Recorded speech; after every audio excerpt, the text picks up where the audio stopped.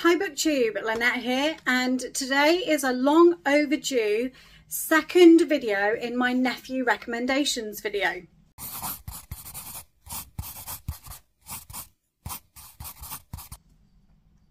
So you may have seen, I think it was right at the very end of, I think it was 12 months ago. Really do think it was 12 months ago. I posted a video where I talked about books that my nephew recommended. And at that point, I talked about the Thomas the Tank Engine series. Today, I'm going to talk about the second book that he wanted me to read for you and to discuss. And that book is Which Way to Anywhere by Cressida Cowell. This is the first book in her series about the O'Hero and Smith children.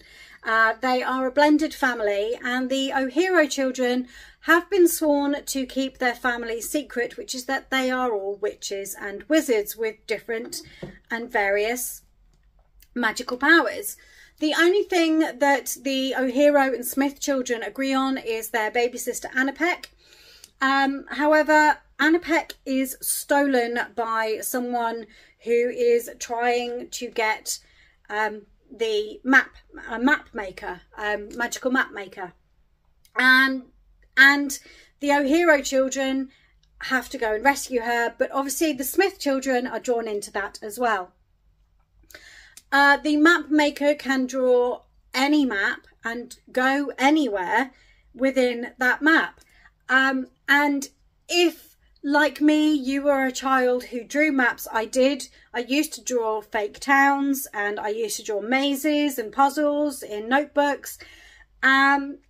This book really sang to me. By the time I got going and got into it, I thoroughly enjoyed it.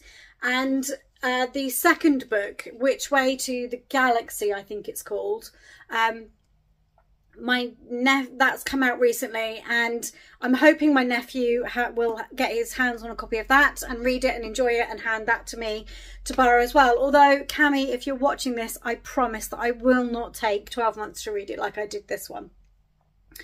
So I actually thoroughly recommend this.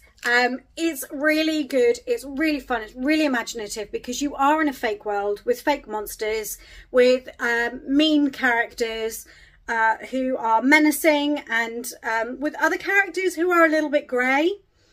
So I appreciated that there were characters who they were neither good nor bad. They just did what they needed to do at the time that they needed to do it.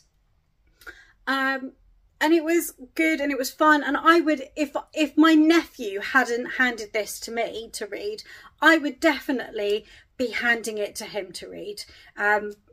Because if you've got a child who is getting into fantasy, then give this book to them. I guarantee they will enjoy it. So that's book 2 of my nephew recommendation series.